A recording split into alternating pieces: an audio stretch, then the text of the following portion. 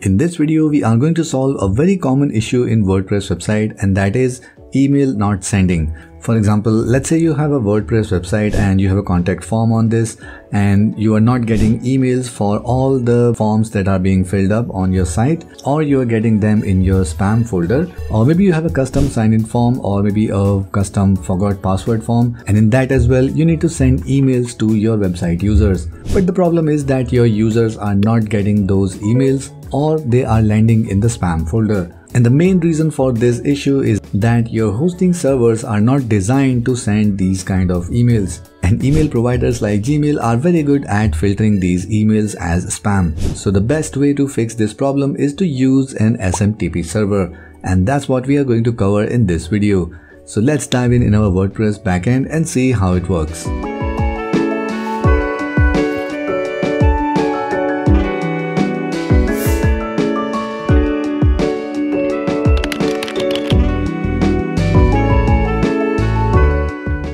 So let's say we have this custom WordPress sign-in form, and here instead of using our username and password, I want to use the magic login link where I just need to enter my email address and I should receive an email with a link which I can use to directly log in my WordPress backend. But right now, as I'm not using any SMTP server, chances are that I'm not going to receive any email, or it will land in my spam folder. So here is my registered email ID.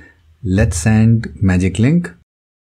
It says magic link sent, but here I do not see any email in my primary inbox, and my spam or my social or promotional label is also empty. So now let's go back in our WordPress backend and see how we can add an SMTP server. Now if you want to learn how you can create these kind of custom sign-in and registration form, we have created a complete playlist that you can watch. We will link that in the I button above or in the video description below. And this video is part of the same playlist, which will help you make sure that all the emails from these forms will land in your user's inbox.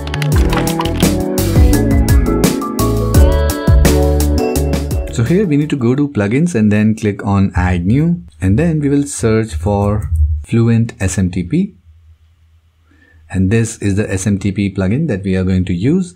So I have already installed this plugin, so I will just activate this. Alright, so now we have the plugin activated. We can now go to settings. And if this is your first time, you are going to see an option to connect the provider. So depending upon your email service provider, you can choose the option from here, or you can simply choose other SMTP. Like in our case, we are using Zepto Mail. So we are going to select other SMTP server. And if we scroll down here, we just need to enter few details like from email address, the email address that you want to use. And here we can enter the name, what name we want to show on the email once they land in the inbox. And after that, we need to enter the SMTP host and SMTP port. Now you can get this information from the email service provider. And these days, most of the hosting accounts provide free emails. So you can create an email ID from there and then use the same SMTP details. Now, for example, here we have a hosting panel of Hostinger, and in that we have an option for email accounts. So if I just go ahead and create a new email and then just enter the password and then click on create. So I've just created my sample email address, and if we go down here, I can see my SMTP details. So here is the host name and here is the port number.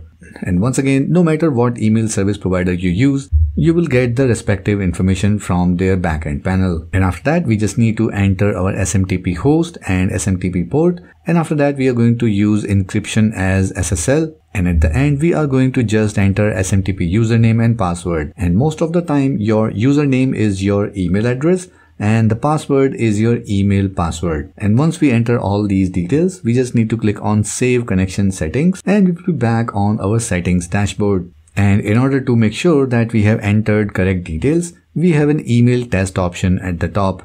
So if we click on this, so here we need to select from email ID. So this is the one which we have entered while configuring this plugin. And in the send to option, we are going to enter any email address where we want to send this test email. And then just click on send test mail, and the test mail has been successfully sent. So now let's go back in our email inbox and see if we got any email. And here is our test email. So it means that we have successfully configured this plugin.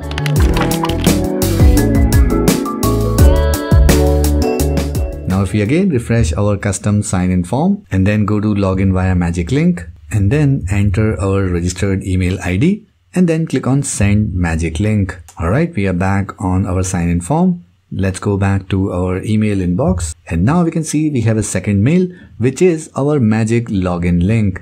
And in that we have our login now link which we can use to log in our WordPress backend. So this is how we can configure SMTP server on our WordPress website and make sure that every time our emails land in the inbox of our users. So in this way we can make sure that all the contact form emails land in our inbox, and if in case you are using any custom login or registration form, using an SMTP server will make sure that your users will get the email right in their inbox. And once again, if you want to learn how you can create these custom login and registration form, you can go ahead and watch our complete playlist that we will link in the I button above or in the video description below. So if you like this video, then make sure you give it a like. And if you want to watch more Gutenberg videos like this one, then make sure you subscribe to this channel and hit the notification bell so that you will get notified whenever we upload our next video.